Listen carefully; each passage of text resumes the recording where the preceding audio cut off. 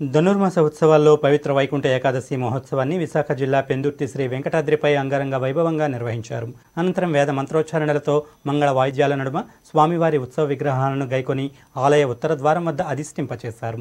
అనంతరం అర్చకులు పూజాది కైంకర్యాలు నిర్వహించి తొలి దర్శనాన్ని ఆలయ ధర్మకర్త ఎంఎస్ రాజు దంపతులకు కల్పించారు. అనంతరం వారు ఆలయ ఉత్తర ద్వారంకి మంగళహారతి నిర్వహించి భక్తులకు దర్శన భాగ్యం కల్పించారు. వేడుకల్లో అర్చకులు మహంతి రామానుజాచార్యులు మాట్లాడుతూ ముక్కోటి ఏకాదశి విశిష్టతను పరమార్థాన్ని వివరించారు.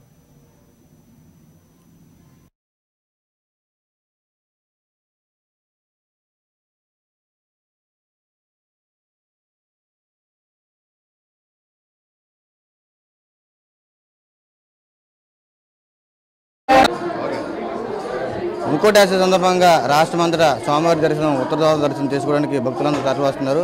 అలాగే పుణ్యక్షేత్రాలకు పిలువబడే తిరుపతి సింహాచలంతో పాటు ఉత్తరాంధ్ర జిల్లా చిన్న తిరుపతిగా పిలువబడే వెంకటేశ్వర కొండపైన వెంకటేశ్వర స్వామి దర్శనం చేసుకునేందుకు వేల మంది భక్తులు వస్తున్నారు.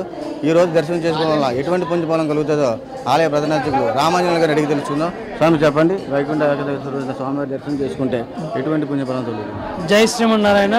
వైకుంఠ ఏకాదశి వైకుంఠనాథ దర్శనం చాలా విశేషమైనదండి.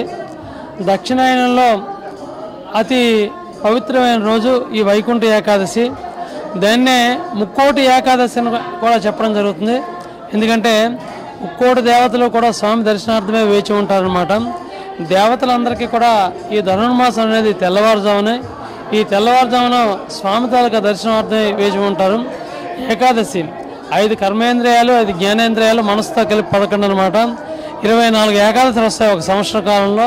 24 ఏకాదశిలోని అతి విశేషమైన ఏకాదశి ముక్కోటి ఏకాదశి, వైకుంఠ ఏకాదశి. ఈ వైకుంఠ ఏకాదశి నాడు సాక్షాత్తు శ్రీమన్నారాయణుడే రాక్షసులు సైతం మోక్షాన్ని కటాక్షించాడు.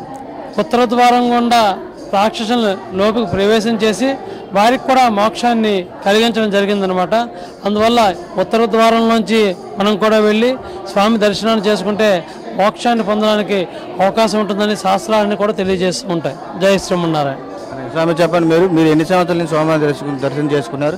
స్వామివారి యొక్క మహిమేంటి? ఇంచుమించు 22 సంవత్సరాల నుంచి ఇక్కడే సేవ చేసుకుంటున్నాను, స్వామి యొక్క సేవ.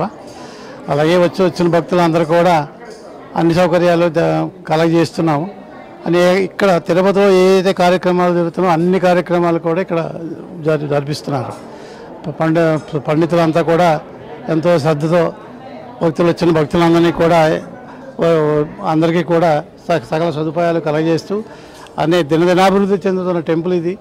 ఇది ఒక జనజీరి స్వామి గారి చేతుల మీదుగా ప్రారంభించబడిన టెంపుల్. ఆయనకి ఇప్పుడే కూడా ఈ టెంపుల్ అంటే ప్రత్యేకమైన అభిమానం. ఎప్పుడు మనం వెళ్ళి ఏదైనా కార్యక్రమం ఇక్కడ తలపెట్టాలంటే కంపల్సరీగా ఆయన ఎక్కడో టైం చూసుకుని వచ్చి కార్యక్రమాలు చేస్తున్నారు. అలాగే మేము కూడా జీరి స్వామి గారికి 30 ఏళ్ళ నుంచి కూడా జనజీరి స్వామి గారి యొక్క శిష్యులుగా ఆయన యొక్క ఆశ్రమాన్ని కూడా ఇక్కడ మేము మెయింటైన్ చేస్తున్నాం. వారిజీ ఆశ్రమం అని మన మంగళవారపేటలో ఉన్నది, దాన్ని కూడా మేమే మెయింటైన్ చేస్తున్నాం. అంతే స్వామి గారి యొక్క ప్రత్యేక యొక్క అభిమానంతో ఈ టెంపుల్ దినదినాభివృద్ధి చెందుతుంది. ఇంచుమించు 22 ఏళ్ళ నుంచి మేము ఈ సేవ చేస్తున్నాం. మేమైతే మా కార్యకర్తలు అయితే అందరూ కూడా.